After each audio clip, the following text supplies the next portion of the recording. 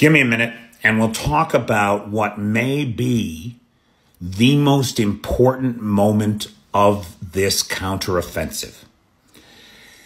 After months and months of small-scale sabotage groups crossing the Dnipro, making trouble, while the major force up in Zaporizhia kept drawing more and more reserves from Kherson up to Zaporizhia, weakening this southern flank, we may have yet another small diversionary tactic intended to distract the Russians, or we could have the beginnings of a major movement against the weakest flank that the Russians currently have.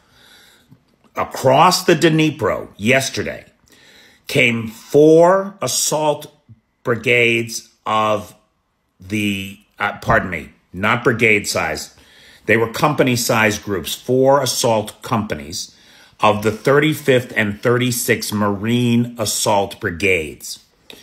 These companies moved into Poima and Pishchanivka, just on the other side of the Dnipro, and liberated these 2 villages, overcoming Russian defenses here. Russian commanders in the Telegram channels are nervous. They're all calling for this attention to this.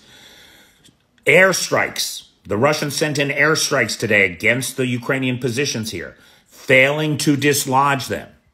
Reinforcements and infantry are on their way to try to dislodge the Ukrainians. But satellite imagery and intelligence tells us that there are, in fact, troop concentrations on the right bank of the Dnipro waiting to cross. Now, again, we don't know what the outcome is going to be. And it is important to point out that just getting here took months and months of careful preparation and blood.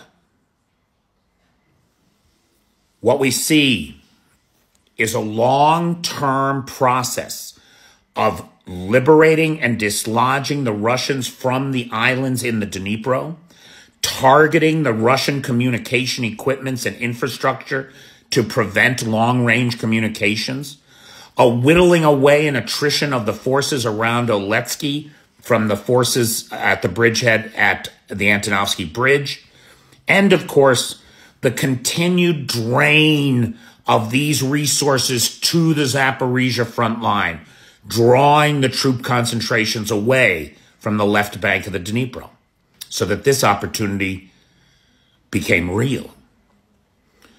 Make no mistake, it is hard fought, hard won, and hard thought, and it is only the beginning.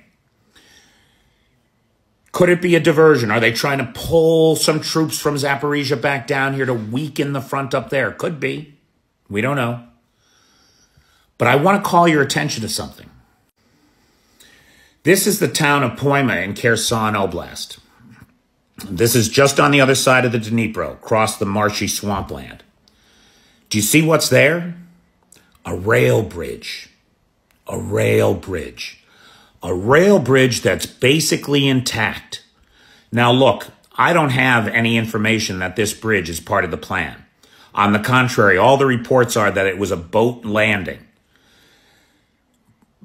But we know that the Russians only blew up a small segment of this bridge, just one section. If the bridge building equipment that I believe it was the Swedes provided has been used to repair that section of the bridge, then could this become a major thoroughfare across which tanks, trucks, and personnel could be moved? Time will tell.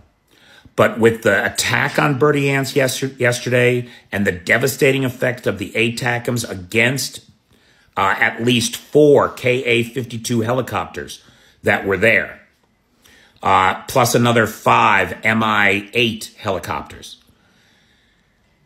the Russians are going to be much less able to deploy those helicopters to stop these assaults.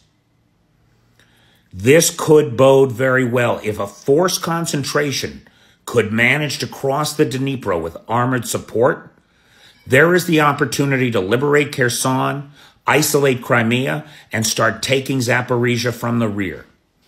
That's the world we could be living in over the next few weeks.